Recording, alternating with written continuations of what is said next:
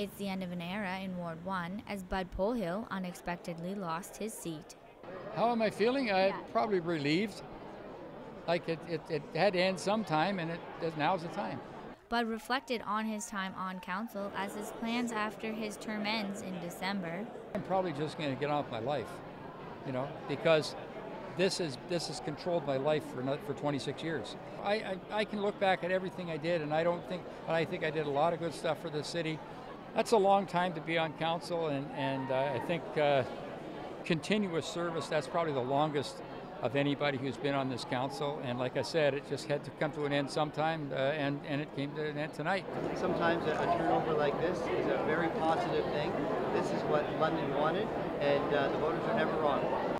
Bud Polhill is one of 5 incumbents losing their seats in an unprecedented election that will see many new faces on City Council that will have a steep learning curve ahead of them. Ward 1 and new elected Mike Van Holst will have Polhill's years of experience to draw upon. I'm not abandoning the people in the ward.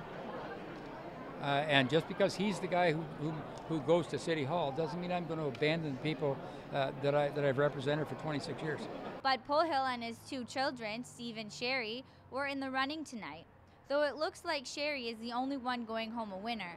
Though Bud has taken this in stride, his daughter Sherry is heartbroken over her father's loss. My dad loves the ward that he lives in, and he's been a big part of the community, so I know he's going to miss representing them. Being involved in the community to make a difference is a way of life for the Polhill family and will likely continue. So I don't think that there's any way around him being involved, but I'm hoping that he gets to spend some more time with family and grandchildren. So. Jennifer Cork, Fanshawe TV News.